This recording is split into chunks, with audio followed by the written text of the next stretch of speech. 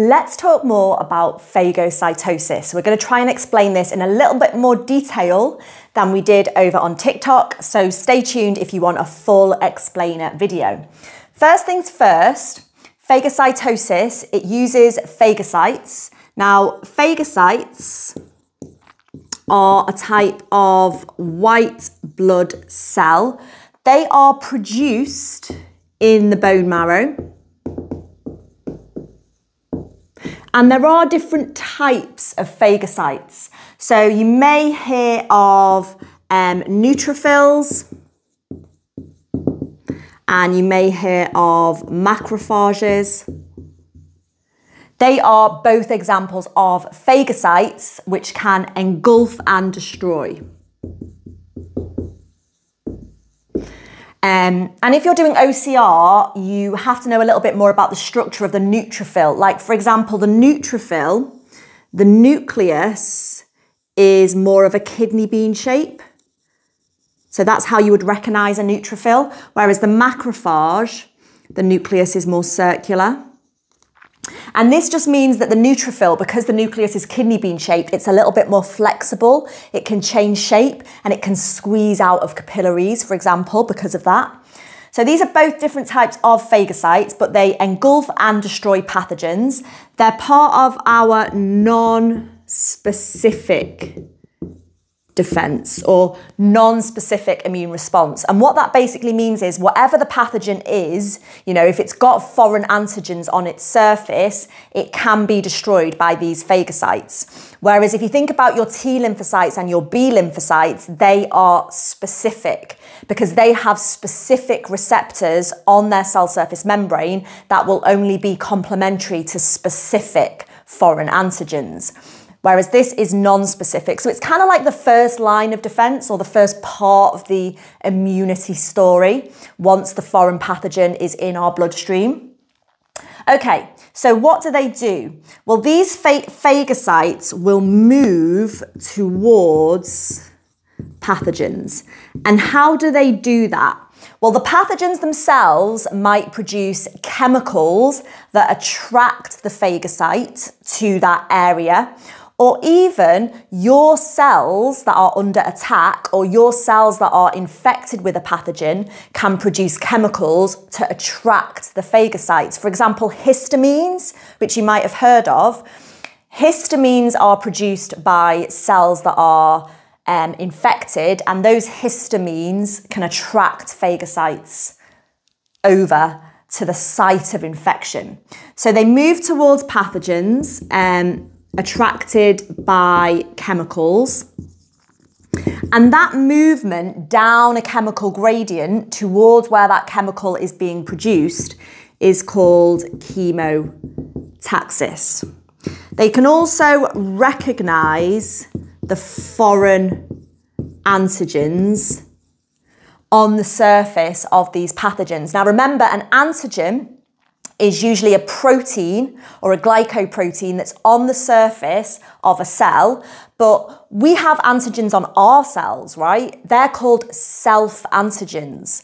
These pathogens have antigens on their surface which are foreign. They are non-self. They have a different tertiary structure. They're a different shape.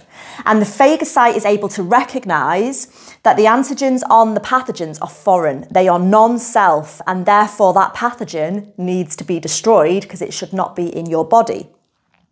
So they recognize the foreign antigens and they can bind to the foreign antigens. And then they can begin the process of engulfing and destroying the pathogen. So we've been through this before on TikTok, so hopefully you're quite confident with this. We're also going to do some questions this week over on TikTok if you want to go and check them out. But basically what happens is the phagocyte engulfs the pathogen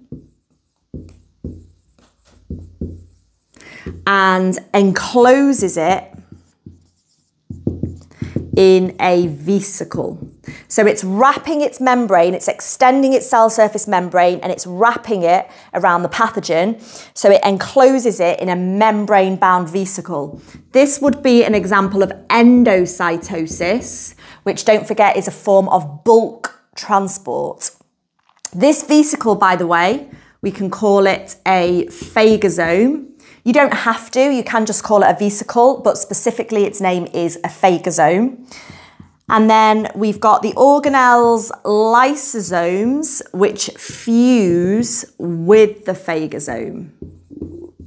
So the lysosomes will be in the phagocytes. They will move towards the phagosome, fuse with the phagosome, and these lysosomes will then release their hydrolytic enzymes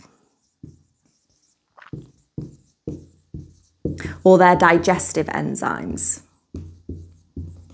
These enzymes, by the way, are called lysozymes. So you could call them lysozymes or just call them hydrolytic or digestive enzymes.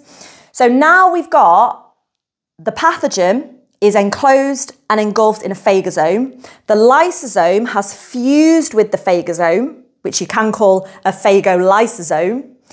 The hydrolytic enzymes have been released, or the digestive enzymes have been released, and the enzymes digest or hydrolyze the pathogen. And I've said a few times, try and avoid saying break down. It's not very scientific. Don't just say destroy. It's not really A-level speak. That's what you said at GCSE. So we're going to say the hydrolytic enzymes digest or hydrolyze the pathogen. And then some phagocytes, particularly the macrophages, can become what we call antigen presenting cells. So they can present the foreign antigens from the hydrolyzed pathogen on their cell surface membrane. Now, what can happen then, once we've got our antigen presenting cell, our phagocyte acting as an antigen presenting cell, a T lymphocyte, which is part of the specific immune response, a T lymphocyte with specific receptors that are complementary to these specific antigens can bind to the antigens on the antigen presenting cell, and that will activate the T lymphocyte. And we know how important that is because T lymphocytes are needed to activate the B lymphocytes, so ultimately we can produce antibodies. Don't forget as well that antibodies will increase the rate of phagocytosis because antibodies can actually bind to antigens on the pathogen, clump pathogens together in a process called agglutination, and then phagocytes can do this process but engulf and destroy multiple pathogens at one time. So this is really just the start of the immune system story. Do stay tuned because both on TikTok and YouTube, as we go through the next week, we're going to be posting more about the specific immune response. So I'll make sure to also cover your T lymphocytes and your B lymphocytes.